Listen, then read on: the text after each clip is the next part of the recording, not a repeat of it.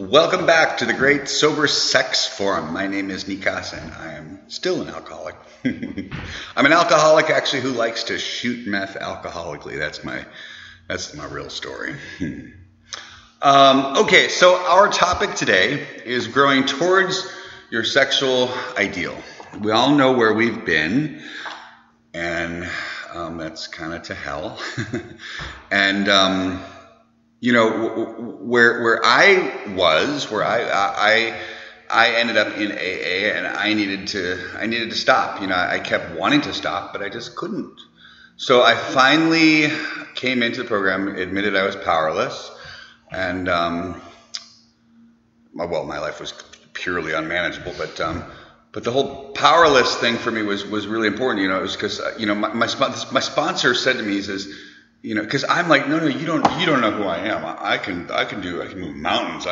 He's like, yeah, but have you ever said you're never going to do it again? I'm like, well, yeah. He says, and then did you? And I'm like, well, yeah. He says, how many times?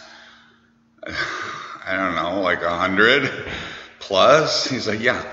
So for this one thing, apparently you're powerless. You don't have the power to actually be able to keep your word. And I was like, oh. He says, that's all powerless means. That's all it means. So I was like, okay, well, I am powerless. And he said, okay, so the next step is, finding a power greater than yourself that can restore you to sanity. Are you willing to look? And I was like, yeah, I am, because if apparently I need power, then and this thing can be my outside power source. Well, sure, I will look. And then in step 3, I was ready to turn my will and my life, which is unfortunately everything, over to this power and allow it to start telling me what to do. And and the way I talk about it is like it talks to me through intuition. Like you were saying, this is not the right place. It's like intuition tells us in a really short, quick walk away. No, this is not the right place. Give that guy $20. It tells you like really quick, short sound bites of what to do.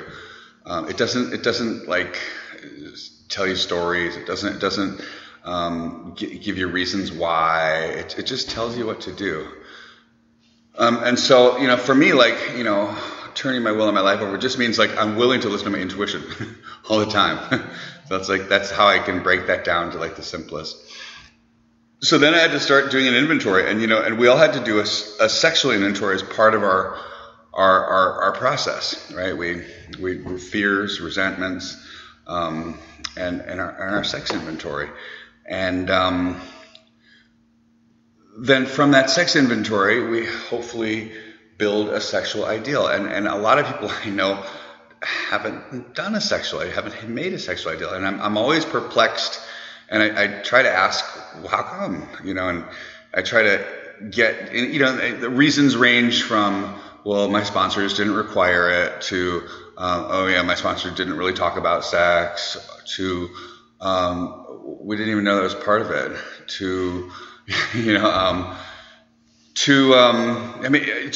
I was just lazy and didn't do that. It's like, that could be a total sponsee, like, yeah, I was supposed to, but I didn't. I just went on with my stuff.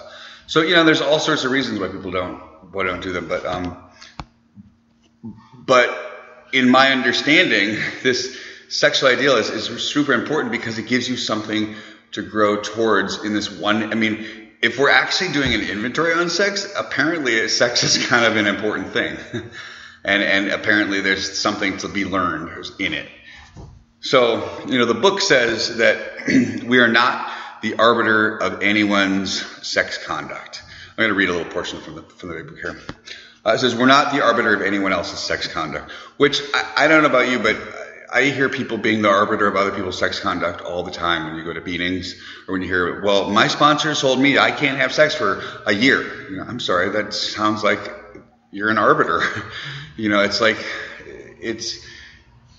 sex is not something that I can tell anyone else how to do. I can question somebody. I can ask them and find out and listen intuitively to my intuition on what kind of directive to give them. So maybe the directive might be, why don't you lay off sex for a little bit here? How about you do this? But not, you must do that. It's like, that's not, this is a suggestion. So how about you lay off for sex a bit, just see what happens. So we'd hardly be human. We all have sex problems. We'd hardly be human if we didn't. What can we do about them? So the fourth step says, we reviewed our conduct over years past. Where had we been selfish, dishonest, and inconsiderate? Whom had we hurt? Did we unjustifiably arouse jealousy, suspicion, or bitterness? Where were we at fault? What should we have done instead? We got all this down on paper and we looked at it. And that to me, I love that little line right there, and I use that line a lot when I'm explaining this to sponsees, because really that's what we're doing with all of our inventory. We're just getting it down on paper and we're looking at it. So the fourth step is creating this document of, okay, this is what my life actually looks like. Where it says, a business which does no regular inventory usually goes broke. Well, if I can't actually look at the honest stock and trade of my life, my sex life here, but all of my life, and see this is the stuff that happens when I do that, shit goes wrong. So, and it's interesting because like in the fourth step, this particular line, we get it all down on paper, we looked at it, that's all it's being asked. Put it all down on paper and look at it. And then step 5 is get honest with yourself, with God. God already knows, but when you get honest with yourself, and then you talk to God and you say, wow, I see, this is me, I get it. So I'm honest with myself, I'm honest with God, and then I get honest with another human being, another sponsor. It's like I tell somebody, yeah, okay. And then, step 6 is I become entirely ready to have God remove my defects of character. So the things that I'm doing wrong, that's fucking my shit up, I become entirely ready to allow something else to take these things away.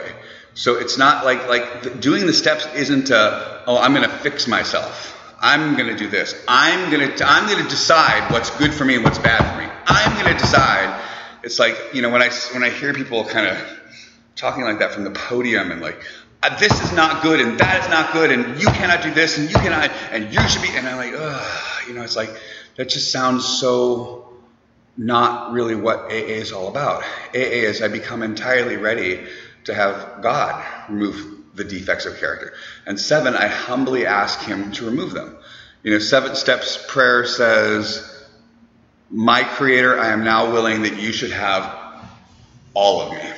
And I know what all of me is because I've just looked at it and I've been honest with somebody and I'm talking to you about it. So I'm willing that you should have all of me, the good and the bad. I pray that you now remove from me all the defects of character which stand in the way of my usefulness to you and my fellows. Grant me strength as I go out from here to do your bidding. So I'm asking God to remove the things that don't work for me to be useful to him and to my fellows. And then I'm asking him to give me the strength to actually do the things that he tells me to do through intuition, right? So 10 is 4 through 9 on a regular basis. 11 is sought through prayer and meditation to improve my conscious contact, my intuition, to improve my intuition and be able to, like, when God tells me to do something, I do it. So that's what 10 for me is all about. 11. And then 12 is having had a spiritual awakening, because all this stuff. Of course I tell this to other people. My God, it'd be silly not to share this with other alcoholics. Normal people do. It's like, this is what this is all about. So that's just a really quickie on the steps. But really getting back to the 4th step, where we get this all down on paper and we just look at it. So I need to see all the things on all the ways that I fuck up my sex life. I fuck up other people's lives because of my sex life. All the things that I do. So in this way, we tried to shape a sane and sound ideal for our future sex life. We subjected each relation to this test. Was it selfish or not? We ask God to mold our ideals and help us live up to them. Anytime you see "we ask God" in the big book, it is a prayer. That is a actual prayer. So we ask God, God, please mold my fucking, my ideals and give me the willingness to live up to them. It's a communication thing that I got going here. We remembered that our sex powers are God-given and therefore good, neither to be used lightly or selfishly, not to be despised or loathed. Whatever our ideal turns out to be, we must be willing to grow towards it. It doesn't say we ought to or we should. It says must. There's like 100 and something musts in the big book, and this is one of them. We must be willing to grow towards it. We must be willing to make amends where we have done harm, provided that we do not bring about still more harm in doing so. In other words, we treat sex as we treat any other problem. In meditation, wait. We treat sex as we treat any problem. In meditation, so I'm supposed to take all my problems to meditation? Yep, apparently so. In meditation, we ask God, that's prayer. So you're saying I got to pray and meditate with my problems? Okay, I follow you. Okay, cool. I'll start. We ask God what we should do about each specific matter. The right answer will come if we want it. And that I love that line, because it's like the right answer will come if you want it, if you're willing to actually follow it. And the right answer comes if you don't want it either. It's just you don't do it. That's the difference. The right answer comes, and I'd rather do this. My will says I want this. I don't want the right answer. I want what I want. Okay. God alone can judge our sex situations. Counsels with persons is often desirable, but we let God be the final judge. We realize that some people are as fanatical about sex as others are loose. I think I fall into loose category. Sorry. No, it's all right. We avoid hysterical thinking or advice. And I can't tell you how much hysterical thinking and advice I hear out there. I mean, that's, when I started the Indulgent Abstainer group, the pushback I got online, like, you're gonna make people relapse. And I'm like, well, wait, hold on. It's my understanding that I can't get anyone sober and I can't get anyone drunk. So, sounds like you're giving hysterical advice. That sounds like hysterical thinking and hysterical advice to me, but oh well, everybody's got their process. So, from our 4-step inventory, we get everything down on paper, right? And we had to look at it. From that and our new relationship with our Creator, we shaped our sane and sound ideal for the future. Hopefully everyone's done that. So where is it that you want to be? Having done a sexual ideal or not, this is the question. This is kind of the question of the seminar today. It's like, what is it that where are you going? What do you want? What is it, what is it that you want and you're not doing yet? What is it, there's the aspects of like, do no harm.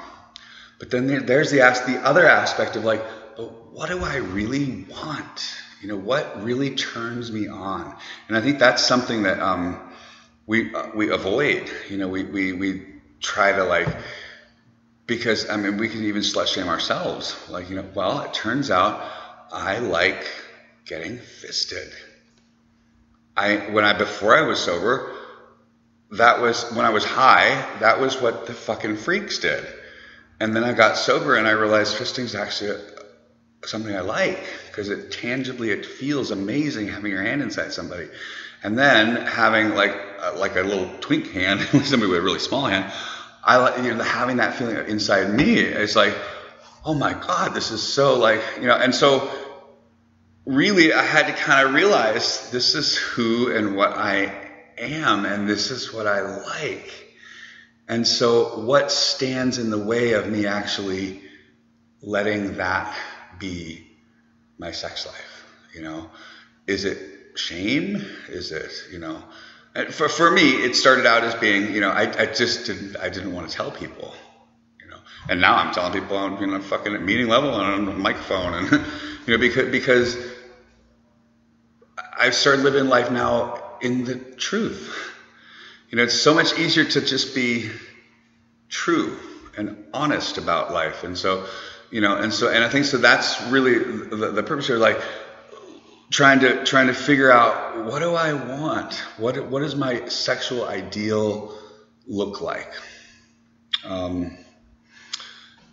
So I thought we'd just do a little exercise with a teeny bit of writing, which I handed you guys this paper. And I know that sounds very McIntyre Housey.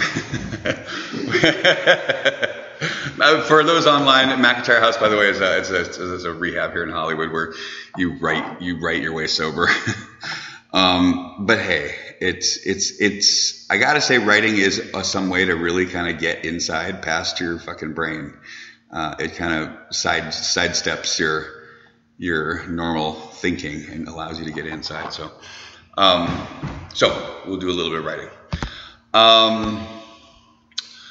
So let's just close our eyes for a second, and just kind of check in with our true self. You know, the self that's just not the chatterbox. It's not, you know, the fucking blah, blah, blah. But the trueness that's kind of in our gut, that thing that's way down deep that says yes or no, or I want or I don't want, or stop or go, and just ask that thing, what's my true sexual ideal? What is it that I really want? What am I looking for? Where do I want all this to end up? And then the second part of that natural question would be like, and what's standing in my way? You know, and part of my journey has been realizing that the things that are standing in my way are actually things that I have created. It's like, what am I putting in my own way? So you know, the next place we can actually take this is just turning this into a prayer, right? So just turn it into a we ask God sort of thing. So, God, please show us all what our truest sexual ideal is to be. What it is that really turns us on. What it is that we really, really, really we want in our deepest heart of hearts. Allow us to write a little bit of that, and then also reveal to us, if you will, please, God, what is it that stands in our way? What are we roadblocking ourselves or cock blocking? How are we standing in the way of ourselves getting what it is that we really want? Please, God, let us know. Fill us with intuition. Fill us with right thought, right action, right response, and right ability to write.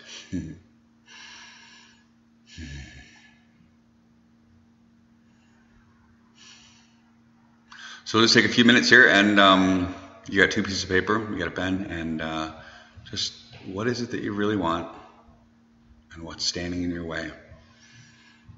So we're going to take a quick little break here, and then we'll start this just right after a few minutes.